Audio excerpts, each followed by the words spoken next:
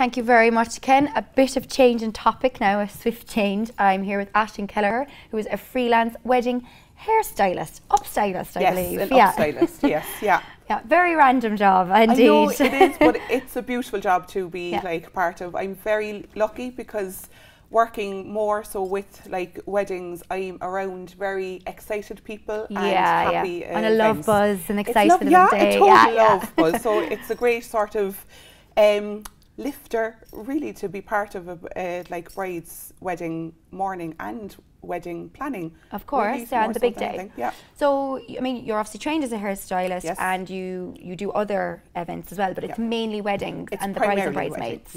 So if I'm booked to do a bridal party, it's the bride, it's the bridal party, the mother, and maybe if there's a flower girl thrown in there too. Yeah, no, I've been bridesmaid at one wedding, so I understand the bit of chaos that goes on the day. You know, you hear people saying, oh my God, I have to get up at 6 o'clock when I'm bridesmaid. Yeah, you need that much time, don't you, to get everything done. Like what I would normally say, if it's a 2 o'clock wedding, if there's the bride and a bridal party of say maybe 3 and a mum, I would generally say an 8 and 8:30 start to have you ready for 12:30, because then you have to think about the getting into the dress.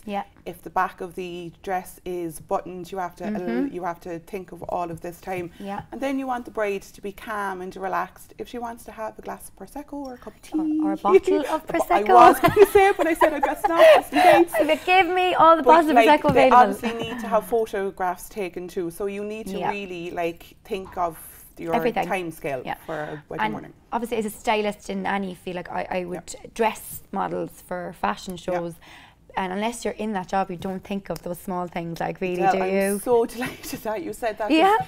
People think I have a really glamorous job, and I totally do, but it's all of these niggly things that go on that people don't even think of, and you're going, but who dresses the person? Like, I'm often found on a wedding morning doing up the backs of dresses, fixing bouquets, jewellery, helping bridesmaids get into Spanx if needs be. All of this happens. I swear, all of this happens. One of my best memories from a show years ago was a wedding show, and the dress and the bride's dress was white and it was beautiful, but we had no covers. And I was hunting down the whole hotel for plasters. It's these literally things that matter, isn't it? Now, as I've been a bridesmaid, I've never been a bride. Yes, long time off yet, but I can imagine it being quite stressful, and that the people around you, your team, like not just your bridesmaid, but your makeup artist, your hairstylist, you're there to keep calm. You're obviously an expert at doing all that. I would like to think I am. We're going to go into in a minute about where you're putting your expertise. But for someone who is getting married and they're put off by the idea of, you know, it being a really stressful day and it going over time, because it does, you know, all the groom has to do is get into a suit. Shower and change and suit. Exactly. But like what you just said, all the small things that add up to time. How is calm and serenity kept before the church? Because people's nerves are bad enough as it is. So I think if you're hiring anyone for your bridal morning, especially hair, makeup, anyone that is worth their weight in like gold, knows how to sort of manage little upsets that might happen. You sort of know what you're dealing with from when you walk into the bride's house on the morning. But sometimes, like, I have often just grabbed people and just put my arms on them, just calm down, just calm down. Prosecco. But yes, completely the bottle. But like, it's never a sort of worried stress, it's just the anxiousness and the waiting of everything more so than anything else. But part of my job is to just bring it all back into the moment of that it's a wedding and that it's not the end of the world if you have a tiny blip. Like with all of the weddings, with all of the weddings that I've done, I've never had any bride not get up that aisle at the end of the day. So everything works out.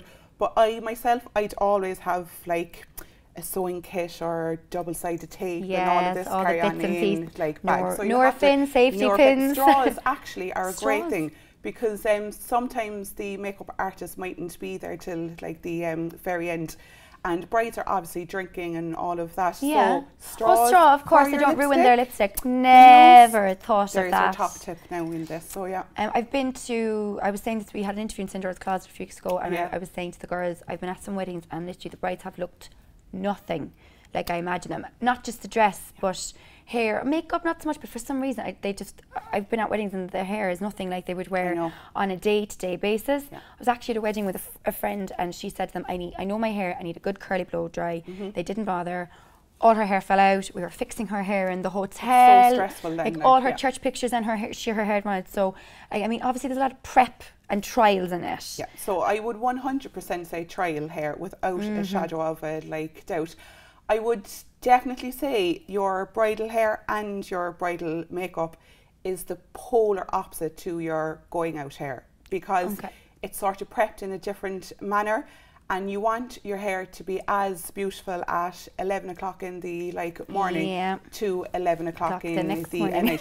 So you really have to be 100% confident with your bridal stylist, and it's the most beautiful hair you'll ever have for one of the most beautiful days in your life. And you have your pictures forever. You're looking back on them forever. It's not like your night out and your hair doesn't go to plan. So I got married in 2009 and I loved my hair, but looking back now I was like, why didn't I do something else? Oh really? Yeah, my hand on heart. And you're an expert on it, so I know now, it was beautiful, but looking back I wish I stuck to my sort of true style of what I wanted, but I didn't. So do brides can get like the dress thing where there's mother-in-laws there and people they can get sidetracked and decide on something that you're really not. Yeah, but you have to put the foot down. So. You do if it's something that you really want, and if you're happy with it, stick to it completely. So yeah. Okay, good to know. Yeah, so just for when you're getting married. We were going there. Well, not me off yet, but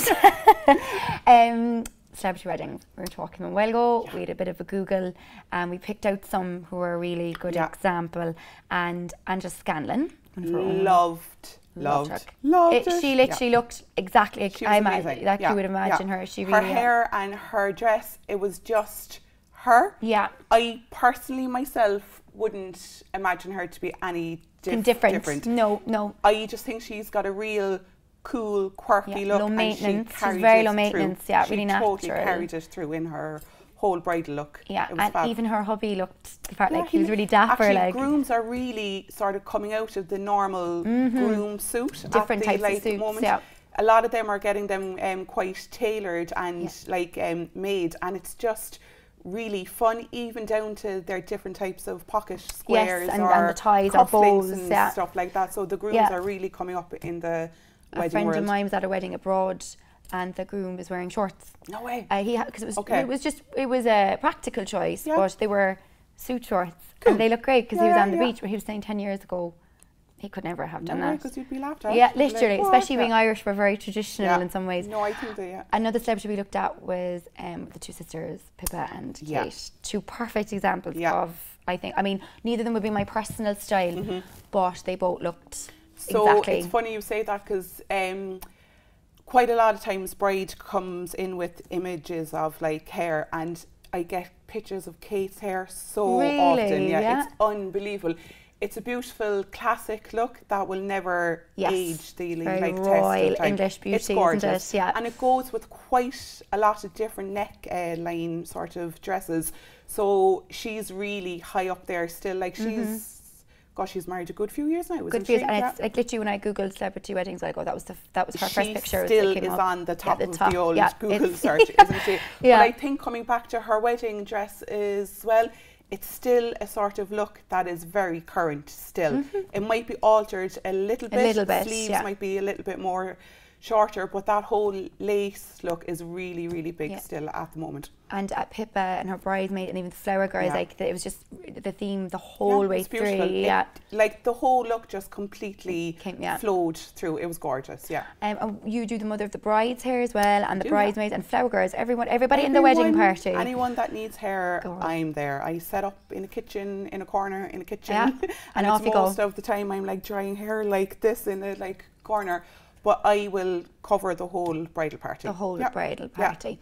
And you've actually started putting your expertise, it's very good, used to pass on the gospel. You set up a blog there, is it 3 years now running? No, it's I only started up the 1st of January of this Oh, year. okay. Oh, sorry, you started freelancing 3 years ago, so the blog is really new. It's really new, but it's after taking off. So the blog is Polka Dot Dreaming, and it is, I suppose the best way of describing it, it's like the viral version of a wedding fair. Okay. So it's to sort of help people plan. It's to make people think outside the box a little bit, to let them know that there's other versions of like flowers and dresses and hair and makeup. Because they're so big, wedding fairs. I've worked at a few of them modelling, and literally you could be there all day. It's so daunting and it's really busy, and like I scared. Really, I found them very. I wouldn't say stressed now because I wasn't the bride. Overwhelmed. That's the word I was looking for. So what I actually did May of this year, I actually held my first wedding clinic, just purposely because of this overwhelming feeling when you do go to like wedding fairs. So the Polka Dot Dreaming wedding clinics, I had my first one in May, second one was just last weekend, but it's an afternoon tea held in a location in Cork, and it's just a great day of knowledge. So what I have is I have a full panel of experts that come up on stage, and they basically give us all the inside scoop of what sort of goes on from their side of like wedding planning. They share the world of tips that you would never get at any like wedding fair. You've also won an award. You were leaving that out there. I said the highlight. You're being very modest. So I'm like, So what it actually was, at the start of this year, I was named one of the top 5 bridal stylists in Ireland. I was the only one from Munster. Sorry, no, I'm going to take back the only one from Cork. There was the real capital. There was another amazing lady from Kerry, Katrina Rohan is her name, and I just look up to her. Unbelievable, she's phenomenal. So myself and her were the only Munster bridal stylists to be in the top 5, and that was from the Beauty Dial blog from Edel Cox. From Edel Cox. So there you go. I have to say now, I was flabbergasted. I can imagine, because I mean Edel Cox would be someone that you look up to for inspiration. She's done a lot of events and television shows and stuff like that. So when I got mailed about it, it was actually in the middle of the night. I sort of woke up and I read the mail first, and I was like, "Is this a joke?" And then I was like, "Oh my god!" So I'm actually stunned. And you let the blog's less than a year old. Less than a year old, and I can't believe where we are with it at the moment. You'll have to come back to us next year for another interview, and we can get more goss. I'll have to invite you to one of my wedding clinics, actually. Oh, absolutely. Well, I don't need to go to a wedding clinic, but I'm sure I have friends. I have plenty. I have plenty of friends. I've had a good few weddings now this year, last few years. I feel like I was only at my 21st birthday stage, and before I knew it, I was into weddings. Yeah, it does happen. But Ashley, was great chatting to you. Thank you so much for having me. Thank you very much, and well done on your nomination. Thanks a million. Thank you.